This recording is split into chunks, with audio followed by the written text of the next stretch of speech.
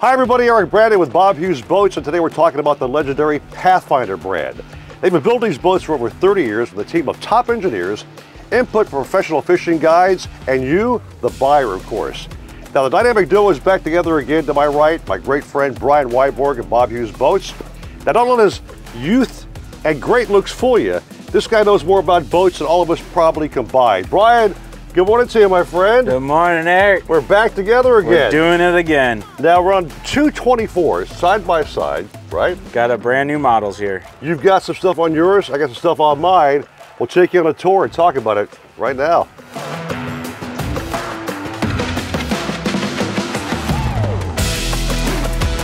All right, Brian, on my 24, I've got a macerator fish box right here in front of me. It's huge. It can hold all the tuna, all the wahoo, all the mahi I got. What do you got going on?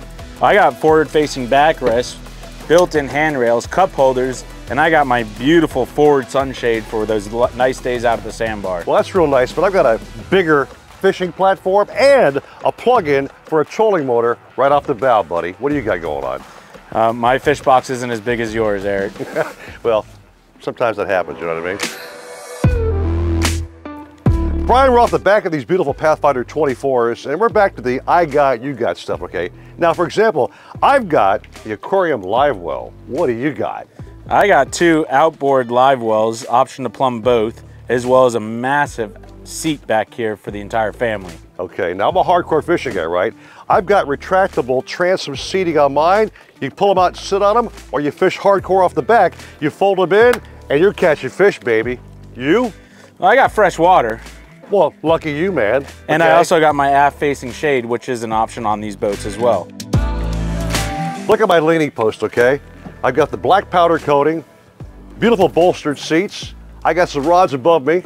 I got rod storage galore. What do you got going on, my friend? Well, I noticed you also have some fish boxes plumbed in the floor. I don't have that over here. I do indeed. I do get undergunnel rod storage, and we do have the side entry head as well.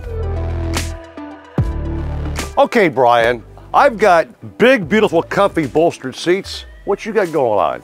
I got the same seats, just on a different setup. I have tons of tackle storage on the side and aft of the actual seat base here.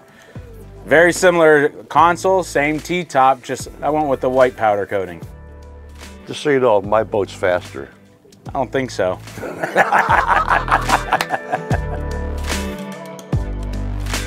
So Brian, we're holding steady with the ingenious power pole system. I've got two on mine, you've got one on yours. I love these. Most of our Pathfinder buyers actually order with the power pole system. Talk about those if you would. Yeah, whether you want to hang out at the sandbar, you get to that spot and you want to stay stuck in one spot, these power poles are good to about 8 to 10 feet, depending on which model you go with. And as you see, we're stuck here, ready to rock and roll. So no matter the current, the wind, or whatever conditions are, you stay where you're staying until you decide to get up and run, which we talked about. We're going for that ride right now.